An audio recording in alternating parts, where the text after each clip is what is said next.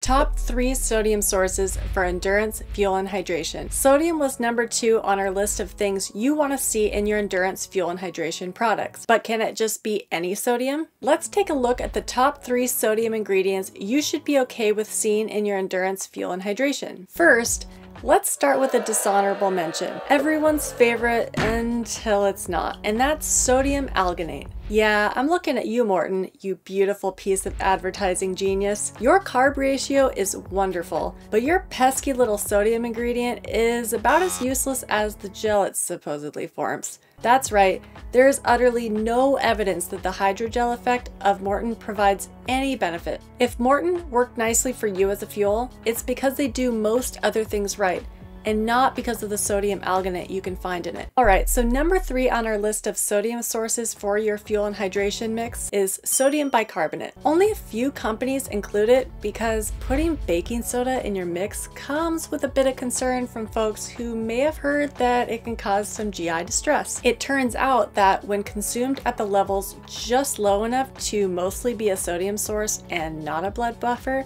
it's actually relatively innocuous and well tolerated by the GI tract by most people. But sodium bicarbonate is no better than our number 2 choice. It's pricier and it doesn't have the best flavor. Which brings us to number 2, which is probably number 1 on your dining room table, and that's table salt. Table salt, also known as sodium chloride, and marketed by professional advertisers as ground sea salt, which is just salt, or Himalayan salt, which is just salt with trace minerals like calcium, magnesium, potassium, and iron oxide, none of which are consequential for us during endurance training, and it's an awesome source of sodium for endurance athletes. If you're interested in learning just how much to take and when to take it, we did a video on that. In general, most products, even the endurance ones, are low salt enough that it's actually useful to add some salt to the mix for your hardest training sessions. If you're serious about really optimizing hydration, it's sometimes useful to use our number 1 sodium source that you'd hope to see in every serious fuel and hydration beverage. The reason this sodium source is so special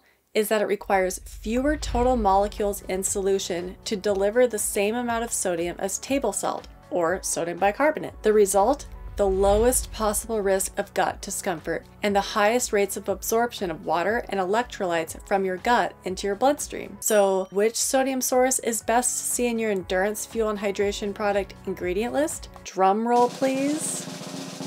Sodium citrate. When used in combination with other sodium ingredients, sodium citrate acts as a mild buffer, reduces the number of pesky chlorine atoms that can sometimes accumulate in your gut, but most of all, keeps the osmolarity of the solution down low enough that your gut stays happy and absorption stays high. If you want more sodium info, check out our video about how much sodium to use to go faster. And if you just want the math done for you, you can try out our app, Saturday, Pro Fuel and Hydration, and that's available in both Apple and Android app stores. It takes into account all the sodium in your chosen products and just tells you how much to consume for every activity you do. Eliminate the guesswork and cut through the marketing. Get fuel and hydration tailored to you and your training and racing needs. As always, we are tremendously grateful to have you here with us. I hope you're finding some useful takeaways from our videos, and if you have any questions, feel free to leave a comment below. Thank you again. Until next time.